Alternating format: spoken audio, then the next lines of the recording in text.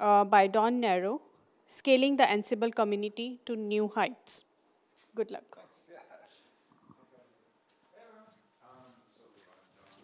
And I'm pleased to be talking to you today about some of the work we've been doing on the Ansible community team to basically help grow and strengthen and sustain the Ansible community. And I'm going to start out with some intros of our team, some of the things we're going to talk about today.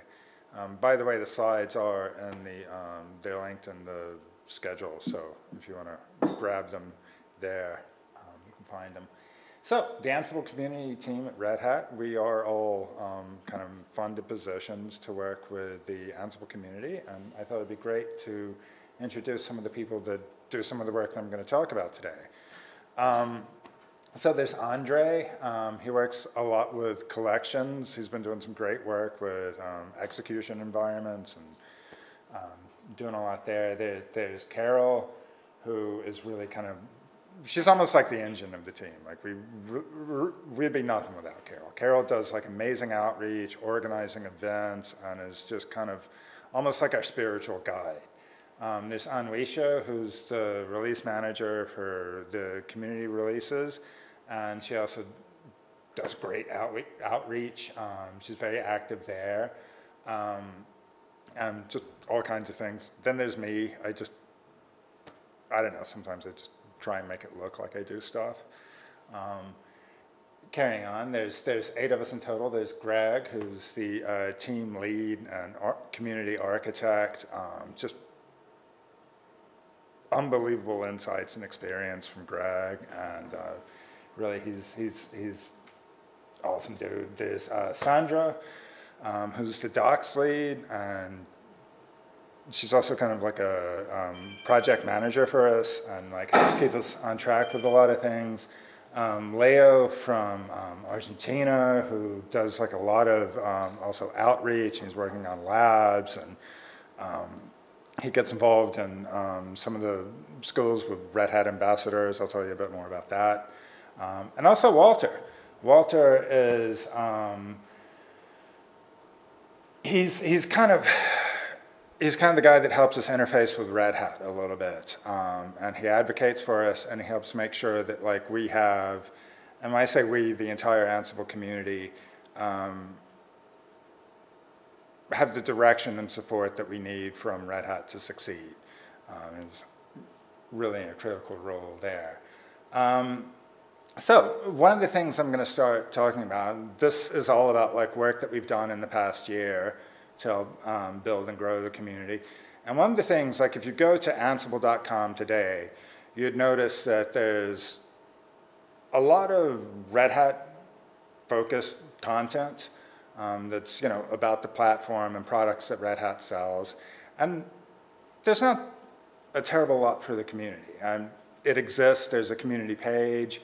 But what's been missing is this central place, like where can the Ansible community come online and have discussions. And I think like one of the things we've been dealing with in the community is a lot of fragmentation. And this comes in like different ways, like Ansible.com, but also discussions. There are things that happen in GitHub issues, GitHub discussions, and there's lots of decisions and chats that happen in these various places, and without having a central space, it's hard to kind of have a view into everything that's going on. It also makes it extremely difficult to know when a community decision happened, to have like a historical record. When you get several years kind of down the line from a decision, and it's like, well, how did this come to be? And you kind of, you lose that record. That's an important thing for the community to have. So we've been building a community website.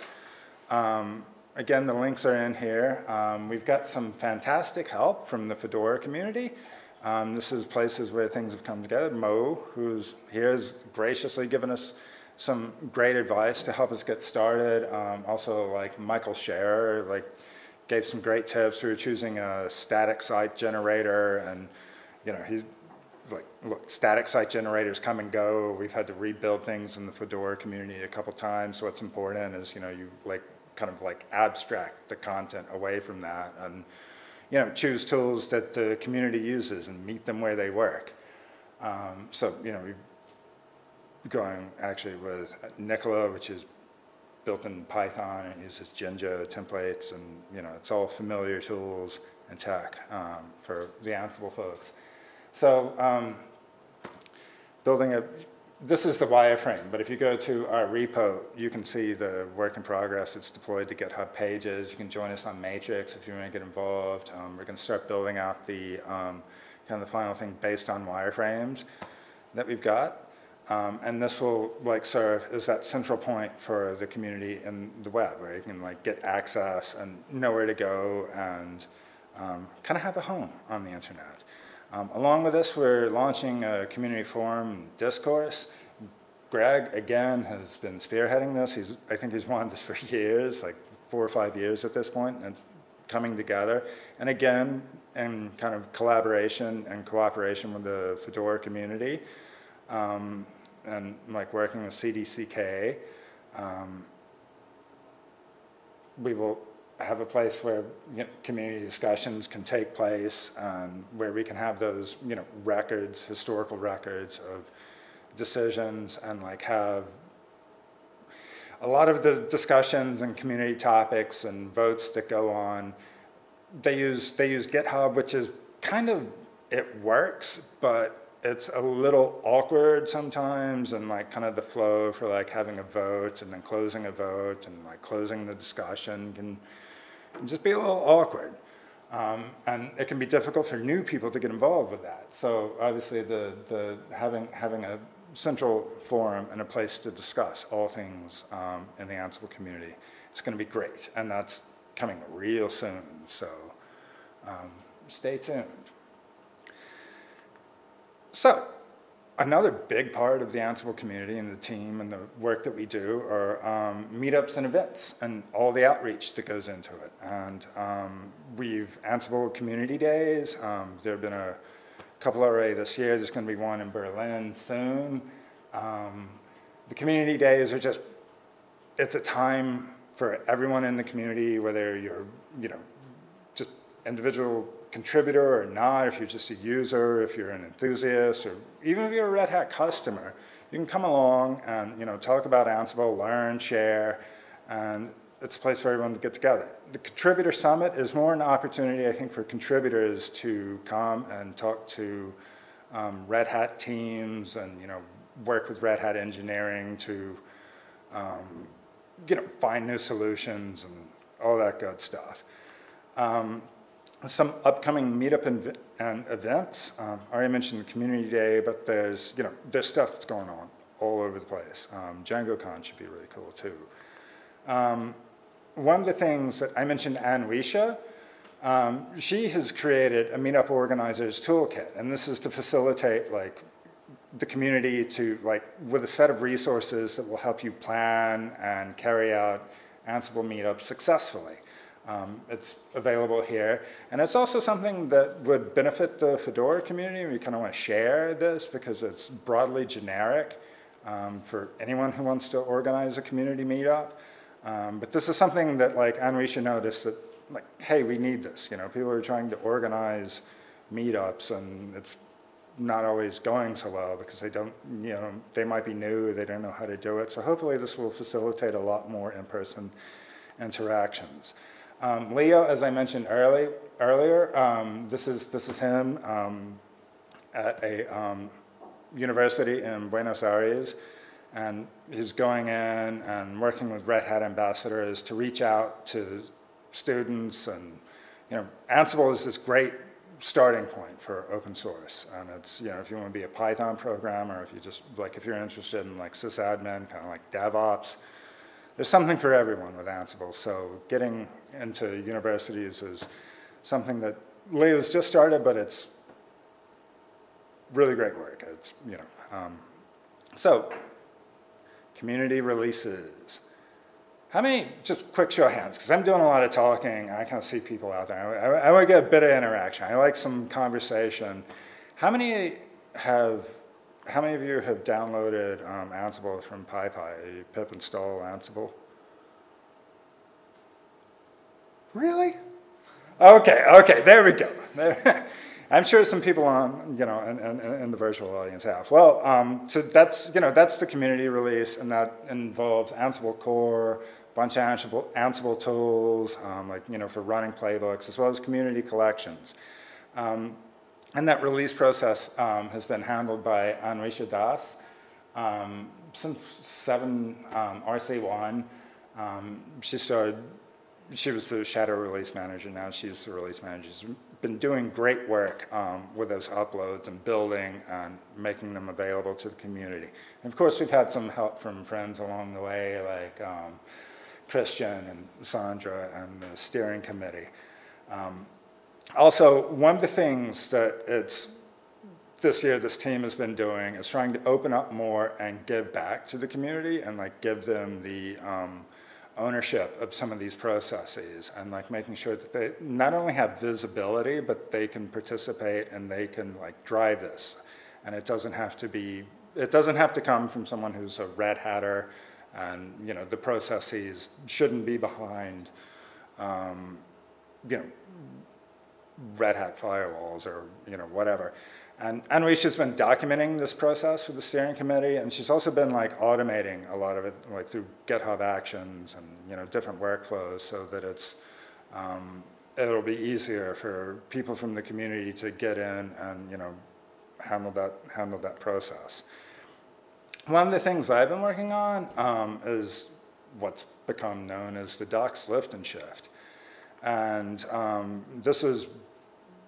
we kind of had this point where we were trying to get all these community doc initiatives going, creating new content, revamping stuff and restructuring. We've restructured the user guide that was just this big honking chunk of all these different topics, and being able to retrieve and find information within that was a lot of work. So we decided to kind of break things up. So we're doing things like that to improve the doc and to get more contributors in through the documentation. And one of the things that we found was that some of the people in the core team, we were just kind of getting in each other's way a little bit, with their sanity tests and some of the things that the core team, some of the needs that they had didn't exactly align with what the community needed. And there's all the documentation for, kind of the end user documentation, but also collections and stuff like that, and stuff that's owned by the Ansible community and the steering committee. So we've created a separate documentation project, and that's been a little controversial because some people think that documentation should always belong in the same repository as the code and the thing that it's documenting, and that kind of docs as code approach, which I adhere to myself. But we just kind of got to the point where it just made sense to create a separate documentation project so we can really accelerate some of those efforts. And so far it's been really successful. We've seen a lot of community engagement with that. So that's been great. We've been adding new workflows and doing all kinds of fun stuff there. Another thing that I've been working on is revamping the Ansible doc site. So the doc site, just to quickly kind of disambiguate the term that I'm using here, this is just a set of static HTML pages. It's kind of the landing page when you go to docs.ansible.com and you kind of navigate around. It's those top level HTML pages that are in front of the actual documentation once you drill down. So it's the main entry point for most new Ansible users. And at the start of the year, this is a snapshot, kind of, actually when I joined, I'm still fairly new to Ansible myself. And around May 7th last year, there were these big kind of cards that took up all this real estate, and they were focused more on, there's community, then there's the platform, the downstream offering, and then there was some core stuff. So it was more focused on kind of the tools and not really taking the user's perspective too much. So we decided to create a more user journey, user-centric approach. And to start doing that, we started identifying personas. And, persona is just a representation of the user or the person who's looking at the content. And we defined a few. You can find them. They're here in Markdown, which we put everything in Markdown in the open, so it's in plain text, and it's there for contributors to look at, and it's not in like some kind of like slide or whatever. But we focused on the needs, the attitude, and the knowledge of the personas as well. We identified them, and then we said, like, what do they need? What's the type of content? What's the attitude? The attitude helps you determine the level of verbosity. Say like a Python programmer is going to want like all the programmatic options and their expected behavior. But if it's like an SRE somewhere, they just, show me, like when the red light's flashing, show me remediation. And then the knowledge also helps you tune in more and like meet the needs, because a hobbyist is going to have a different set of knowledge than say like a solutions architect. So once we had our personas, we decided to like what do we do with those? What's the next step? Well, I said I was new to Ansible, and I came over from JBoss. I've spent like a lot of my career in middleware. For my sins in a past life, I think. But yeah, I was like really super familiar with Kubernetes, and there's this, this for me is like the Kubernetes journey, and it seemed like a very like sort of abstract kind of, this could be applied, like these different milestones could be applied to most like projects with technology. Someone starts out, they become aware, then they evaluate, then they adopt, and they start using, then you scale out. So these milestones describe these progressions that you would kind of go through, and we decided to start with human motivation is the first thing, and we started mapping out like the journeys against those milestones for each of the personas. Again, we've got those in Markdown. You can check them out there if you want to find out a bit more. And once we had the persona journeys mapped out, like where they're each step to 10 minutes left. Is that 10 minutes? Sorry, just so I'm clear. You're at half or a quarter past. Quarter past? Like 10 minutes, yeah. Yeah, 10 minutes roughly. But Would be we're good. running into lunch, so if you run over, it's fine. Okay, yeah. I've got like 40 slides here. I've been practicing, so I'll try it. I think 10 minutes would be good. But hopefully you guys are into this anyway, and everybody's having a good time. But you got the milestones, and then the steps underneath them to complete them. And so we thought, like, so we've got these things, and we're gonna like build the new doc site based on these. So when somebody comes in, they're not gonna say like, oh, here's community docs, or here's platform. You're gonna see the entry point, and like, you're gonna see these journeys. How do you do something with Ansible? So once we had those things, we decided to make things available to the community. Again, we're trying to use tools and tech that the community is familiar with. I created this Jinja doc site. Naming things is actually one of the hardest things to do in tech, and I still kind of hate the name of that repo, but it's going to go away. But yeah, the Jinja doc site. And when we started building the new doc site, making sure the community get to it was vital. And this is actually the first thing that I came up with. I went wild, I went bold at first, and part of the idea there goes back to Cunningham's law. We wanted to get feedback from the community, and if we release like, oh, here's this great, like really high polished site, and everyone's, yeah, it's great, but we wanted to hear, we're building this for the community, and so intentionally putting some things in there that didn't really fit, and like kind of like bold colors, and it seemed to work. We got a lot of really good feedback. Sandra, who I mentioned before, the docs lead, was fantastic, and going out to the community and finding out what she hit Reddit, like Matrix. We have this docs meeting, and she really, you can see her here, but we got a lot of feedback. A lot of it was like super critical. A lot of it was like, yeah, this isn't so good, but we kept going. We gathered feedback through the Bullhorn newsletter. We iterated quickly over it, and over time we got more, and things started to trend more positively. And then we released our journey-based doc site. So if you go to docs.ansible.com now, you'll see there's like each of those kind of like milestones, and then the steps you need that are direct links to the documentation. So you just get in and you find where you're going much quicker, and it's more mapped to actual things that you're doing and your tasks. It's not mapped to like a product or a tool or something. But yeah, so this is what and you'll see there are sections for each of the personas that we identified. So that's some work that we've been doing. Along with that, we've actually done a lot with the documentation in the past year. One of the things that I noticed, particularly when I was joining and trying to like navigate around, was like there's this whole ecosystem of all these projects in Ansible. And it was very, they were all like, some of them were hosted on Netlify, some on Read the Docs, and some of them, there were even like third-party kind of like forks of documentation or like mirrors that were on Read the Docs, so you couldn't trust anything from like just looking at the URL or looking at it. Is this Ansible or is this like this third-party thing, which,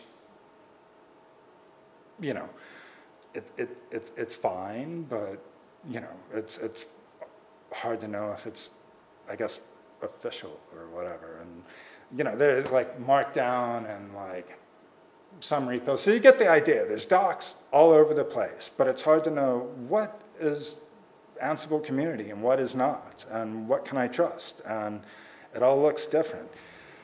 So one of the things we've done recently is we got the Ansible namespace and Read the Docs, and we put all the Ansible projects under that namespace. So now it's like a consistent URL. And if you go to Ansible Read the Docs, you can see all the projects that are in the ecosystem. They have like deterministic URLs, and there's also community themes that we've been applying, so you get a consistent look and feel while you're browsing the documentation. And this really helps to kind of build trust with the community and create this cohesive identity. We've also been working on removing barriers to entry and making sure that community users can get in with Ansible and start, get up and running like quickly. Again, it's something like coming from like the JBoss world of, you go in and like the first thing you see is like a hello world. And when I joined, it was like, I went to Ansible, docs.ansible.com, and it's like, where is that? How do I start using Ansible? And there's like a link to a quick start video that went to a Red Hat site, and the video didn't load. And then there was another link that took me back to docs.ansible. So there's this loop. And I remember spending about like 10 minutes just trying to answer the questions like, what is Ansible and how do I just even use it? So, we've been starting quick start guides and getting started. Andre on our team has done a fantastic job, and he's, execution environments, which it's just basically it's like a container image that kind of acts as the control node. And this is something that we noticed was causing confusion for the community, and like a lot of people didn't even know like what an execution environment is, and it's this thing that gets talked about a lot more kind of downstream than in the community, even though it should be available to the community. So we've been working on that as one of kind of our points to fix and make it easier for community users to get in and start using stuff quickly. Also, Leo has been working on community workshops. You can find a couple there. They're a little bit out of date, and there's a Red Hat one that is kind of mixed with AAP stuff, which is, it's all good to learn from, but it's not quite Ansible community, and we've got some new stuff that's coming up with Instruct Labs based on like new community users is one of the main personas, and then like more advanced users. So real soon we'll have a whole set of workshops that you can go online, and it's self-paced. Now, that's kind of a whirlwind tour of all the stuff we've been doing. One of the things that I wanted to do when I came to Flock, and this is actually my first Flock, but I've been a Fedora user for years now, and I've been having conversations and trying to talk to people and like, how can we get the Ansible community and the Fedora community to come together? And we've learned so much from the Fedora community already, and we want more of that. I think like the toolkits that we've been working on would be great to have, Fedora community users using them, and even stuff like Ansible tests should run on Fedora. And I was talking with Kevin about all the Fedora infrastructure uses Ansible, and maybe we can help there to update some of the syntax and find some ways to improve it. So this is a direct call to the Fedora community, and just saying, let's hang out. yeah, let's hang out. Why not? And as always, we're totally open. Please come and join us. You can find us on Matrix. You can find us on Mastodon. You can subscribe to the Bullhorn newsletter if you want to get all the info about what's going on in the Ansible community. You can also, you're welcome to come share your news and add to the Bullhorn. The Ansible Community Weekly meetings every Wednesday. There's lots of special interest groups. I mentioned docs. I know there are a couple of documentation people in the room, some tech writers. Please come and join us. There's tons of work. And if you're looking to get involved in open source, or if you're like really experienced but you don't know Ansible that much and you'd like to, come hang out with us. We're on Matrix. We're your friends. Thank you.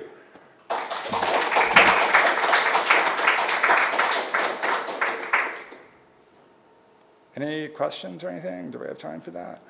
We don't have time, but I think it's lunch, so we can take 1 or 2 questions here, if anybody has.